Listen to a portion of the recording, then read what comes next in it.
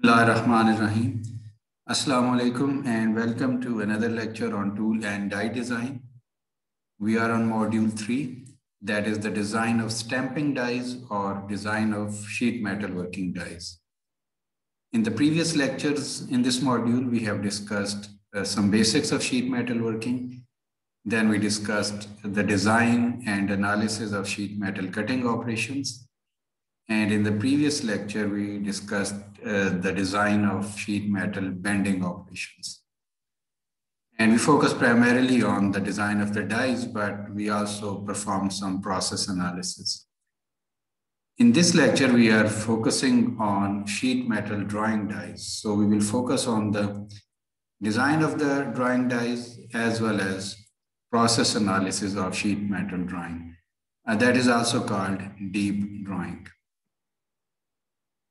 So at the end of this lecture, you should be able to identify the process parameters in deep drawing. So they include punch dia, die dia, drawing force, a blank holding force, clearance between punch and die, punch radius, die radius, etc. We should be able to calculate measures of drawing feasibility. They include drawing ratio, reduction, and thickness to diameter ratio. And you should be able to calculate starting blank size. So just like bending operations, we need to calculate accurate size of the blank before the drawing operation is to be performed. You should be able to calculate number of drawing operations required in the case of redrawing or where more than one drawing operations are to be performed. You should be able to calculate drawing force, the force that is required to perform the drawing operation, as well as blank holder force. Then we will discuss the ironing operation. That is one of the secondary operations that can be performed after a deep drawing operation. Then we will discuss the process to make can. So that is an application of deep drawing process.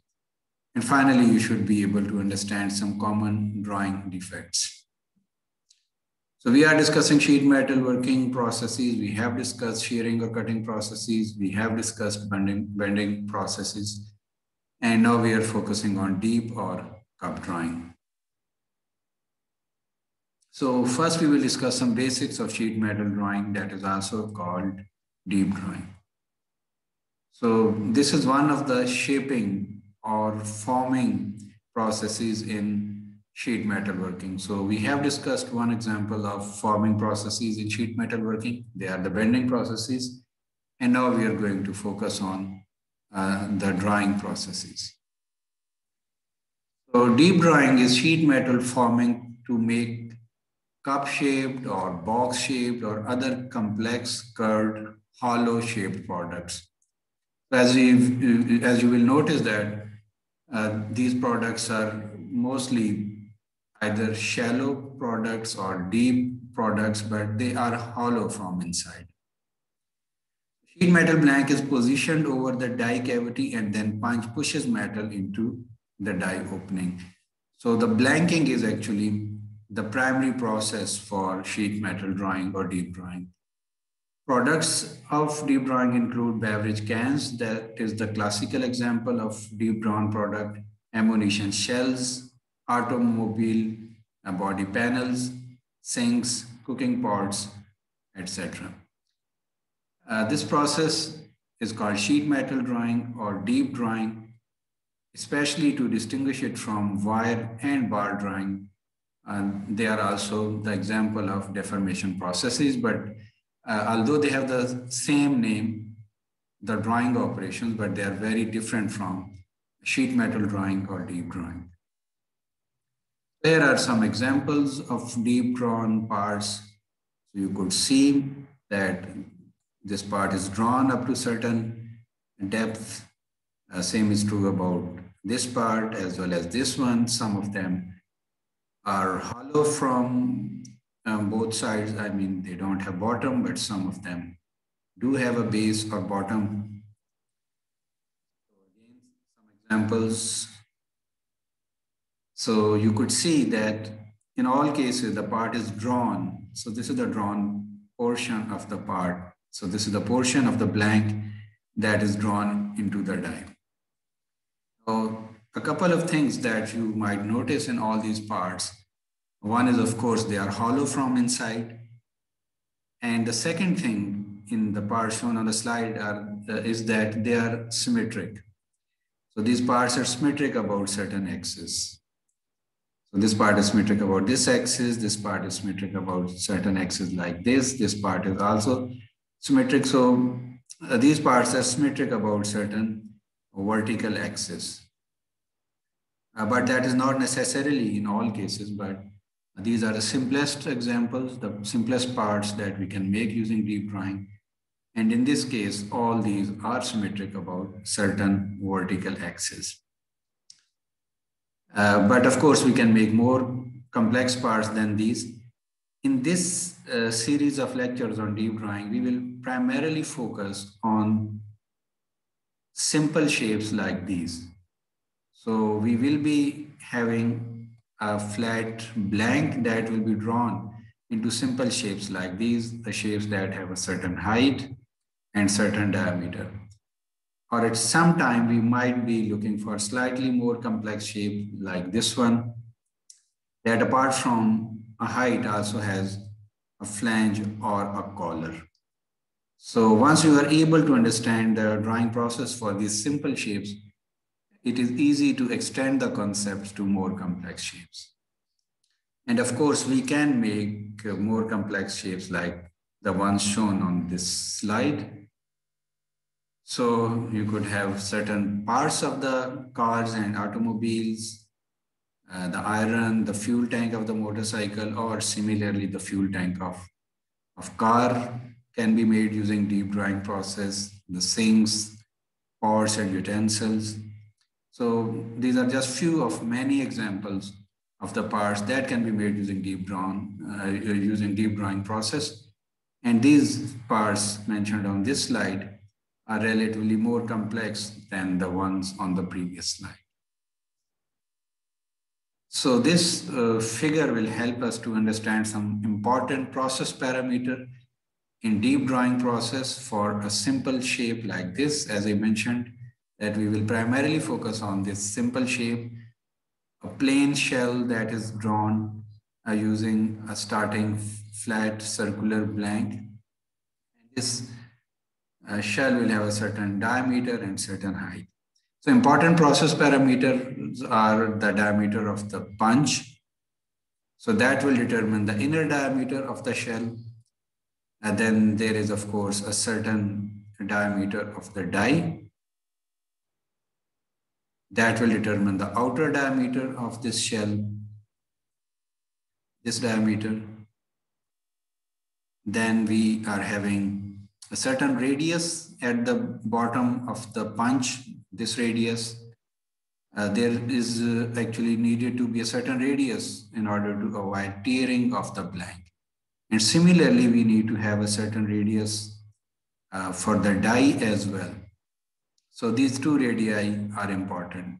So far we have seen two diameters, the diameter of the punch, the diameter of the die, the radius on the punch and radius on the die. So this radius on the punch will determine the inner radius of the shell, and this radius on the die will determine the outer radius at the bottom of the shell. Then of course, just like bending, we need to have a certain diameter of the blank, and it needs to be accurately calculated so that once the part is drawn into the die, we get the required shape. For the parts that have some collar or flange, generally a secondary operation is performed that is called the trimming operation to get the desired size of this flange or collar. Just like we saw in the case of cutting operations, the clearance between punch and die is also very critical, and it needs to be accurately calculated.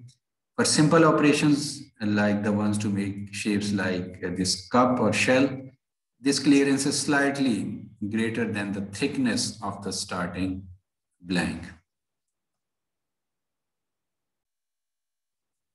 An important consideration in sheet metal drawing operations is this blank holder force.